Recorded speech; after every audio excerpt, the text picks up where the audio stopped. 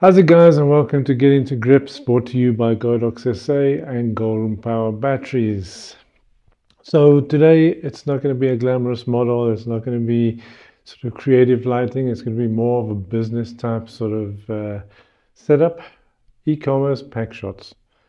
So what is an e-commerce pack shot? So it's a pure white background with a product, and it's a great way for photographers to actually make some good money if they do it properly. Meaning, if you actually plan, sort, get the lighting right in camera, and very minimal editing, you can turn out these images very, very quickly. So with the setup I'm going to actually be showing you today is actually going to be just that. So I'm going to explain exactly what I do. It's something that I've actually learned from other photographers over the years, and literally just put everything sort of in together and found something that actually worked quite well for myself. So I'm going to do a setup. It's going to be white background. We're going to put the lights on, two lights onto the actual background to make sure it's evenly lit. And that way also we're going to get a lot of the bounce back of that light to come in to be the base for the product. So what lighting am I using today? So I'm going to be using two AD-300 Pros. There's these guys. So these are going to be my backlights. I've actually got it's not a standard reflector on here. So this is the AD-R14 reflector. The AD-R14 comes in a kit. It comes with a grid and gels and all that type of stuff. So that's what I'm going to be using. I find these reflectors work quite well with the AD-300s when I'm doing this type of shooting. So let me go and set these up at the back. All right, so I've got two light stands. I'm going to point these lights actually in at 45 degrees to one another. And the reason I'm doing that is so we can get a nice centralized spot of light to actually create that even and that bounce back, which you will see just now. Right. Also, same height, same distance away from the background.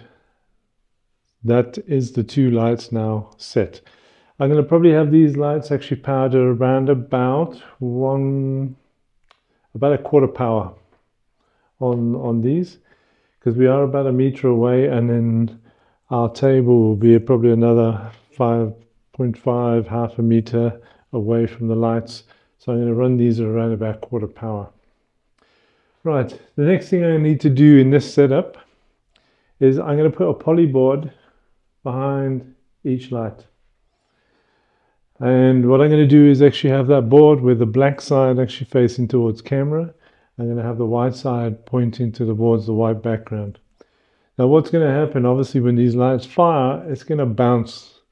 There's going to be some light bounce behind here, and there will be a space between the poly boards for the light to actually come through, and that is going to be the secret sauce to our pure white backgrounds. So I've got the two background lights actually set in. Now what I need to do is get the poly boards and put those up quickly.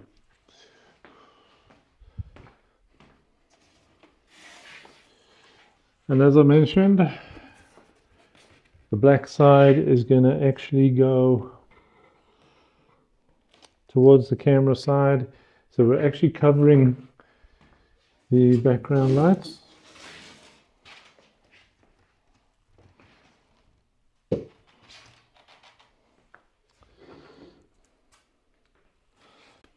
Basically, with the boards up, we've got the space between for the light to actually come back through onto our table. And when that light comes back through, that's going to give us that pure white actually on the actual product itself. So let me get the table in place.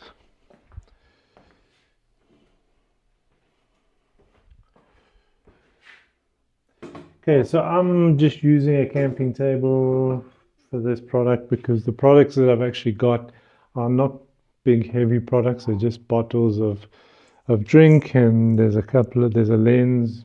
That's all the stuff I'm going to be shooting. Got the table in place, but how is this going to go white?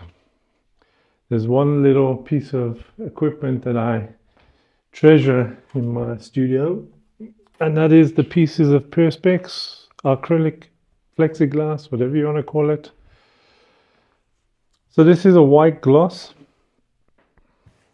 and this is going to go on top of the table. So when the light actually comes back through the space between the two boards, it's going to hit this and give us a nice pure white, seamless to the background that is 1.5 meters away.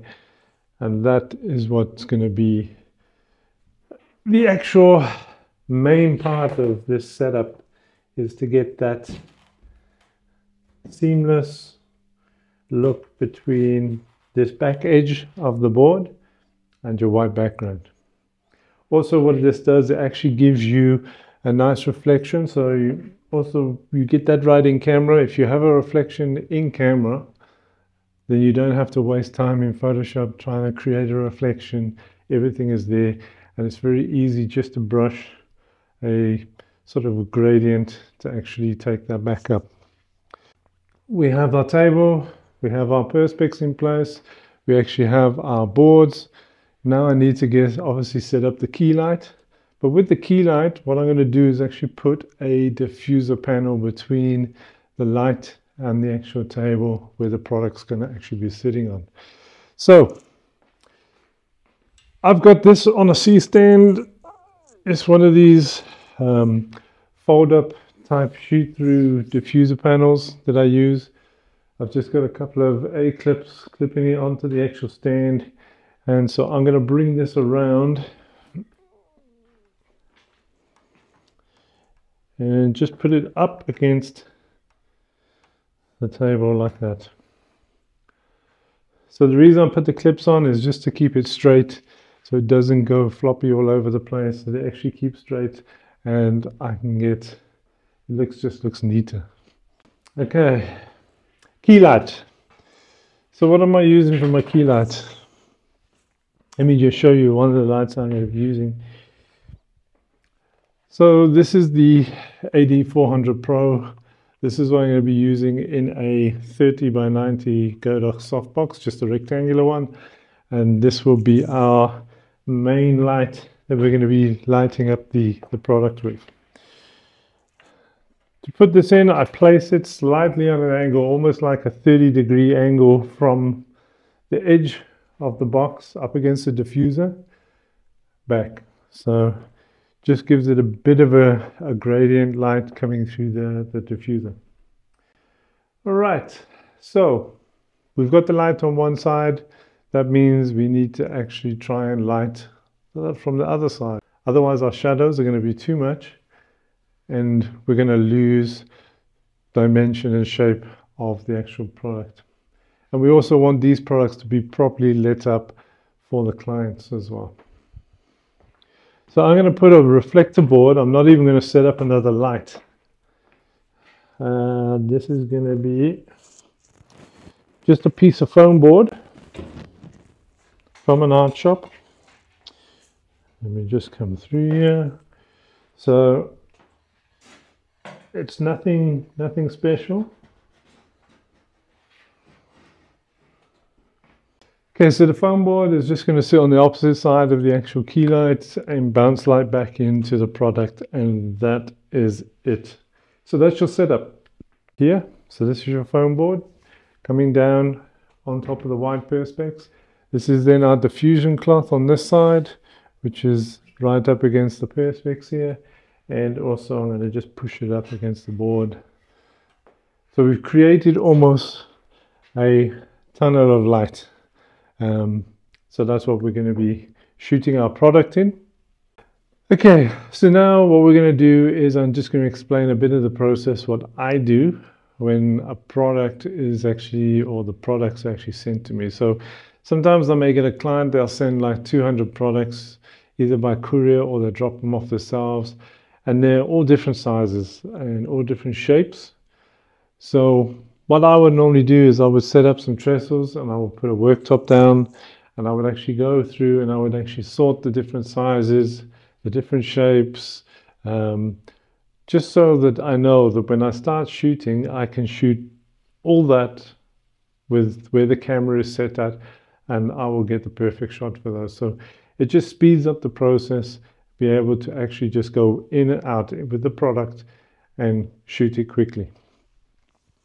Then what I do is I make sure in the editing process, I make sure my whites are white. So whatever settings I have on my camera, I make sure that I do not have any gradation or any sort of gradient in my whites, because my whites must be white, and that is final, because that it can give you a headache in your post-processing.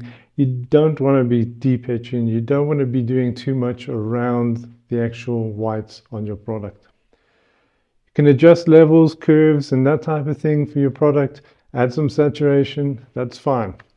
Then I basically will crop it square, run a Photoshop action, and export it, and it's saved and ready to go to the client. So another thing to remember is when working with products, get yourself like a microfiber cloth, because this is going to help you wipe down the product, make sure it's actually dust free as best as you can, because you don't want to be editing too much particles off the product, and any fingerprints that may be on the product, get rid of those, because you don't want to be editing those things out. So also what I do is I have a pair of gloves. Now you can use white cotton gloves, or you can actually just use the gloves that comes in some of the lens cleaning kits, which is this one. So it's got a bit of a rubber grippy sort of front on it, and I find this stuff actually, these gloves actually work well when handling the product. All right. So when you're working with the product itself, so I'm going to shoot a couple of this prime drinks. Okay. So what I would do is I would make sure I wipe down the product completely, making sure that there's no fingerprints, no dust, no nothing, and making sure everything is good and clean. Once I'm doing that, I will then put it in position. So putting this in position, I'm going to come in around about probably a ruler length, 300 millimeters, putting it there. And just turn these lights on now.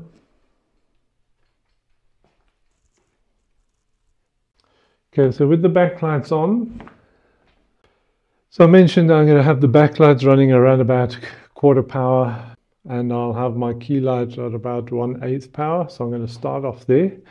My camera settings, for those who want to know, is going to be f9, 100 ISO, and 1/25 shutter speed. That's what my camera's set at. So let me just first make sure my lights are set correctly. Right. So what I'm going to be doing now is going to be taking a shot, but what I'm going to do is I'm going to take a shot where I'm just going to actually have the key light on, and then I will also take a shot where I just only have the background lights on, so you can actually see what each light setup actually does. Because remember, the backlights is its own setup where it's lighting the background, and the key light is just lighting the product. So it's two different light setups for two different purposes. I'll show you what each one of those does so you can see for yourself. Everything's now set. The product's there, the lights are in place, the lights have been set on the flash. But there's one shot I always do first, those who know and watch my videos before.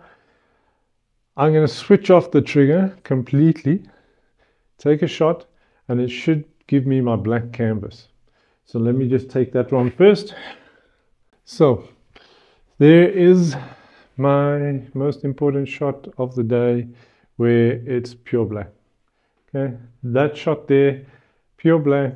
Now I know exactly that I'm going to be responsible for lighting up that product. So what I'm going to do now is take a shot with just the key light in place.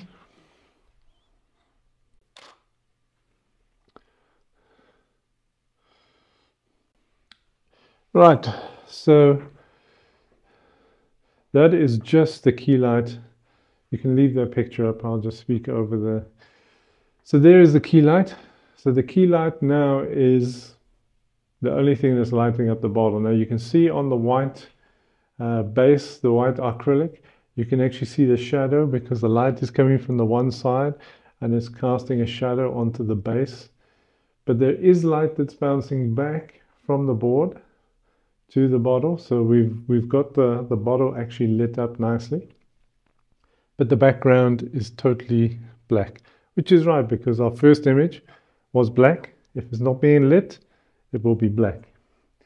Okay, so let me switch on just the background light. And I'm going to turn off the key light. So you can now see just the background light. It's loading. So there you can see now we actually have the background lights.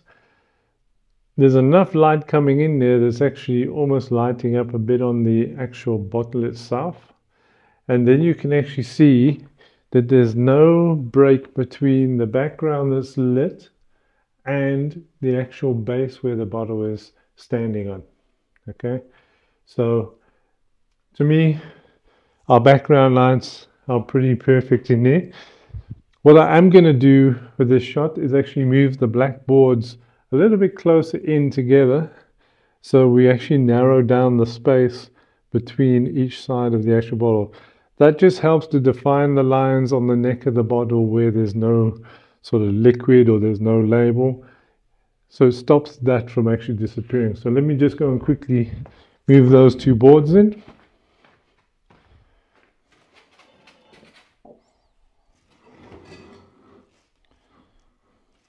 So I'm just going to make it so it's just enough space for a bit of white down the side of each side of the bottle.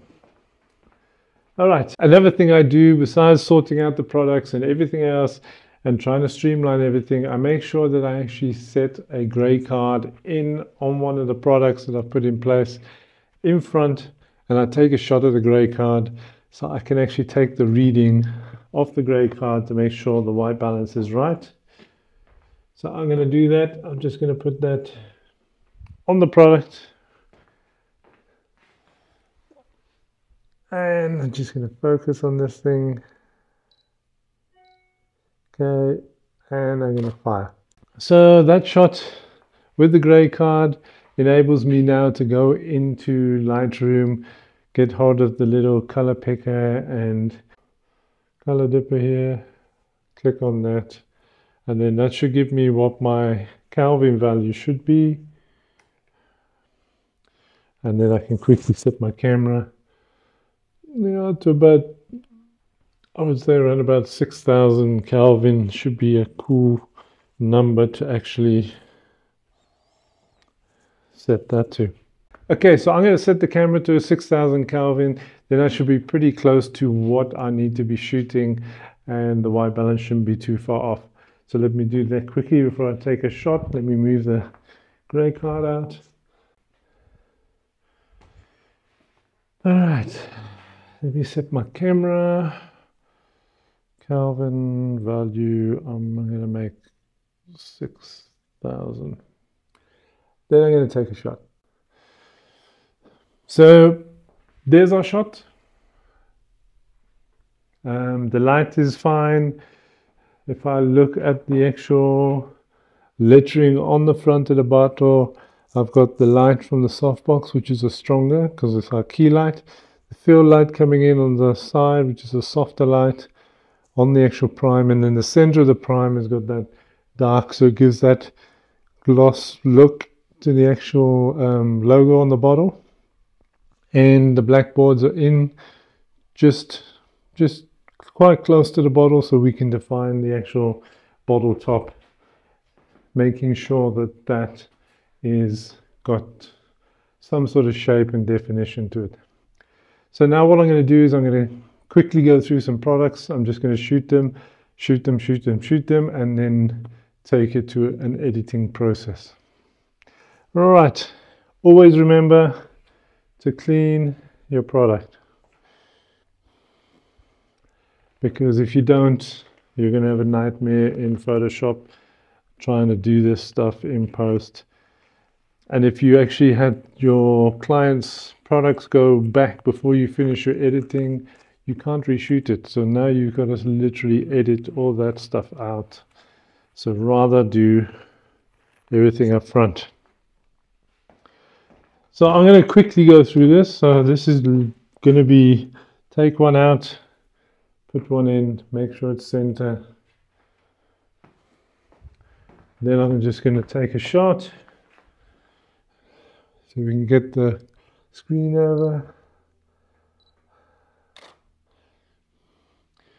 And while that one's loading, I'm just going to leave the computer screen there so you can see as I'm shooting.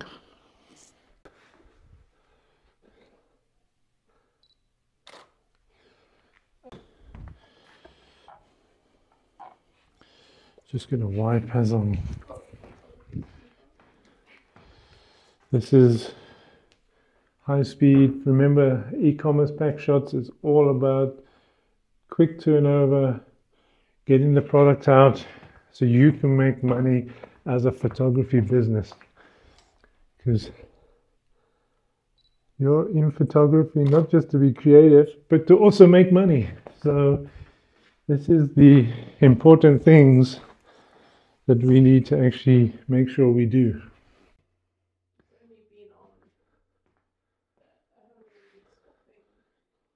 Yeah, that's fine. Next product is shot. Should be loading through. So I'm just going to carry on shooting a couple more. And I'm only really taking one image of each of these because I've done this quite a lot of times.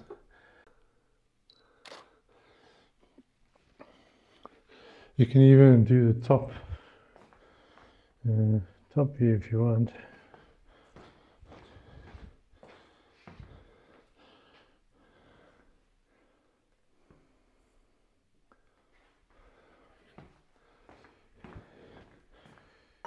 Okay, next product. It's always nice shooting nice colorful products because they look. Ooh, didn't fire. Don't want to fire. Oh, the back one. I think the battery might be low. Okay, another thing that you may need to shoot is some electronics or even flashes. And they're obviously going to be Godox accessories from Godox SA. So here is an old TT600 flash, which I'm going to do. I'm going to do a multi-angle shot on this. So literally, I'm going to be taking a couple of shots. One like this, one from the back, and one where it's just pointing directly at me. So we can just get some different angles. Because if clients actually ask me some products they want multiple angles for, then those obviously get charged differently from ones where we just take one straight shot, like of a bottle. They got the logo on the front, it's just one angle. So that is priced differently per image than a multi-angled one. So we're going to do this one, we're going to do the back, and we're going to do one from the front. So that's what the client has asked for. That gets billed differently to a single product shot. Okay, so let me get this one in place.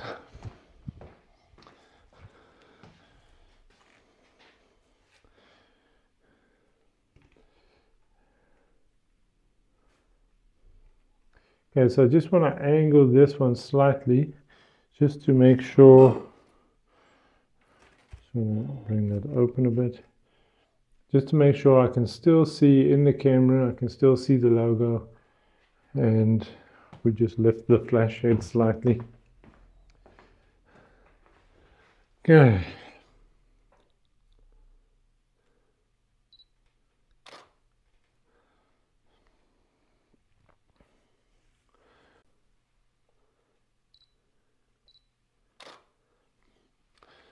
And then also when you look at the images on the screen, you can actually see it's already got that reflection because we are using perspex to give us that nice finish. All right, so there's our 3 angles of the flash.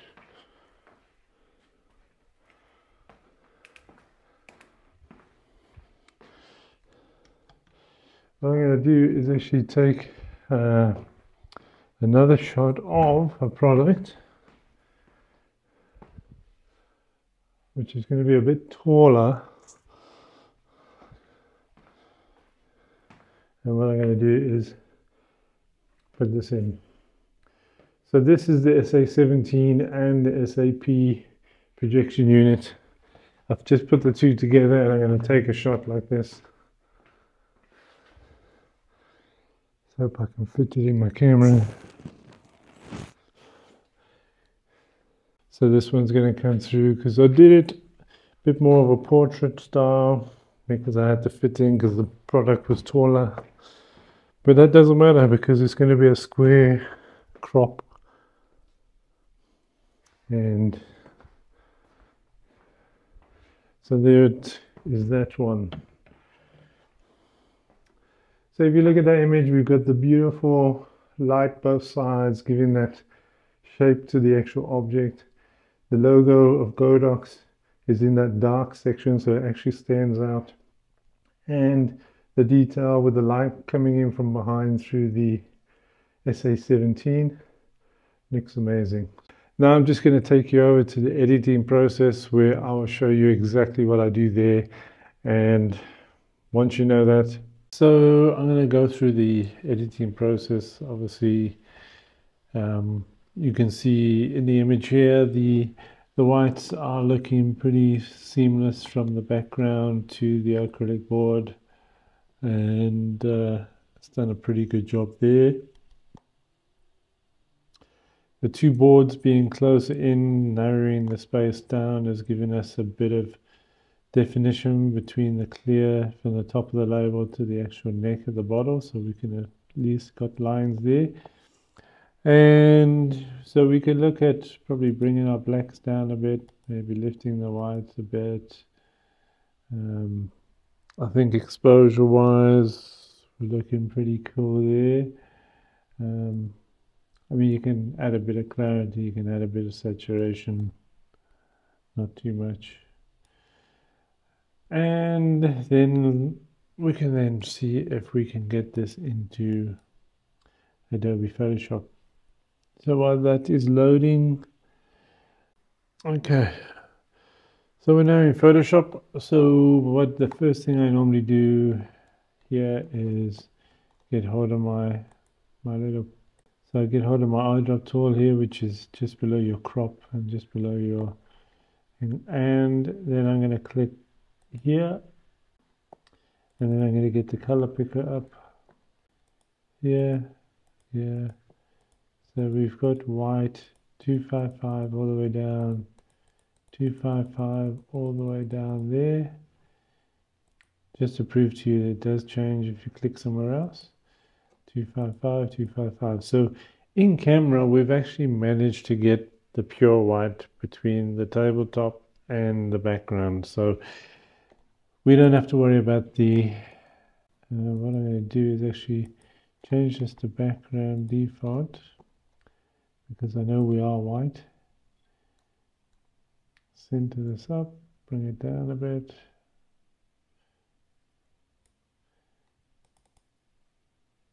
So I'm just going to create a new layer. Just take my white brush and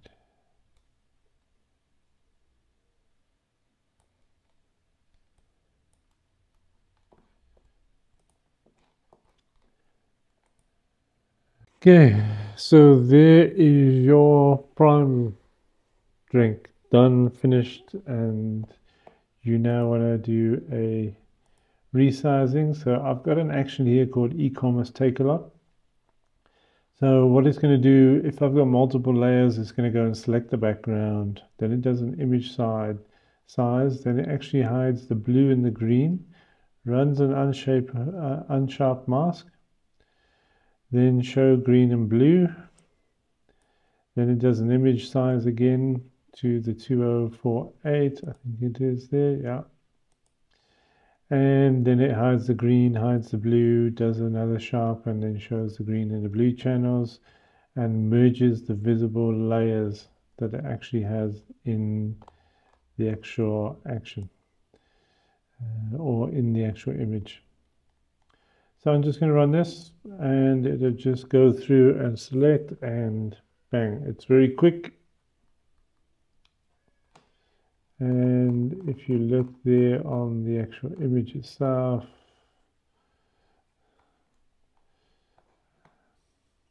let's just move it across. There's the image itself, and you can see now this is ready for you just to export it out. Now you can, the projection unit. I'm just going to see if I can straighten this a bit.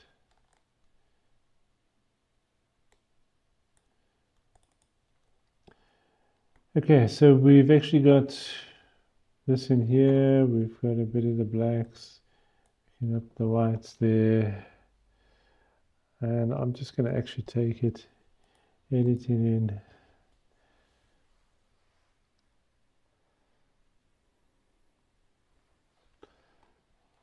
Okay, here I'll do exactly the same. I just put my square crop on. And because I've got default color back, which is white,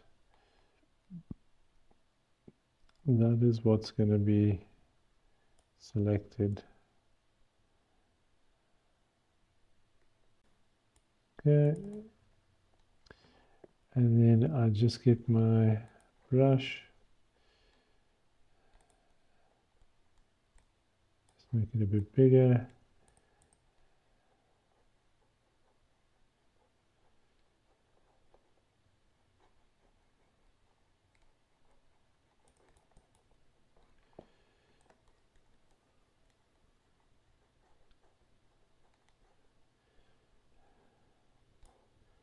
Obviously you can mask this type of thing and do it that way.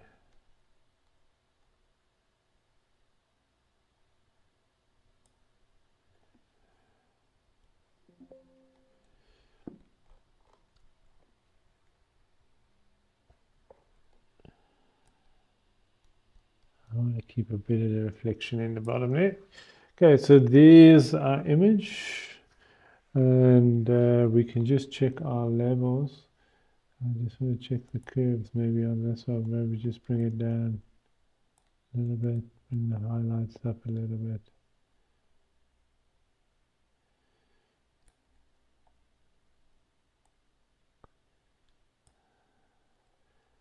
That's cool. So our levels, when we look at the levels of our image, we should see the whites right up on the side here, meaning that is cool, that is good. And if I look at the blacks on here, the blacks are looking quite good. So what we're going to do now is just run our action. And it's the e-commerce take a lot. And I just run it. Okay, so there is our projection unit. And its size, we got pure white. And that is it. That is your e-commerce pack shooting down to a T. I hope this has actually helped you guys, and obviously I'll come back with some more content soon. We'll be coming up with some more Godox SA live shoots next week, and also we'll be looking at doing some pre-recorded videos. Okay guys, I think that's about it. I think pretty much there's a couple of edits I've done. As you can see, it's very minimal editing, very quickly done. Export out, get to the client, and finish. If you had to do 200 products like I've done in the past, 200 products to do this and try and get those whites right in post instead of getting it right in camera, it's going to be a nightmare. It's going to take you ages. You're going to lose money. You're not going to make money. So thanks for watching, and we'll see you again soon online. I'll be doing some more live shoots on the Godox SA channel, so be sure to tune in there. And don't forget Friday nights with F-Stop Live and Sherwin. And yeah, we'll see you online again. Thanks for watching. Cheers.